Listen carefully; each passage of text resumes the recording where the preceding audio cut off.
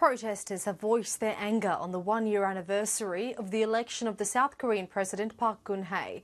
They say the National Intelligence Service ran a smear campaign against our opposition and that the election is not legitimate. Joseph Kim reports from Seoul. People are gathered to mark the first-year anniversary of President Park Geun-hye's election in protest.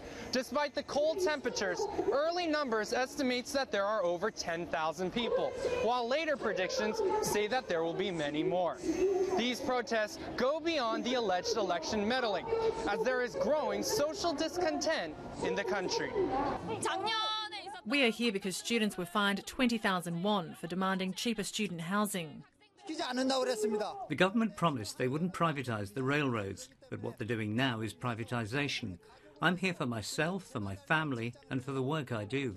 Protesters are demanding a public apology from President Park Geun-hye, as well as an independent investigation into the National Intelligence Service, which is accused of interfering in the presidential race.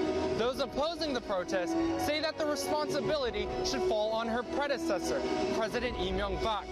But Park Geun-hye is largely accused of being unable to fulfill her campaign promises of economic democratization. Joseph Kim, ABC News, Seoul.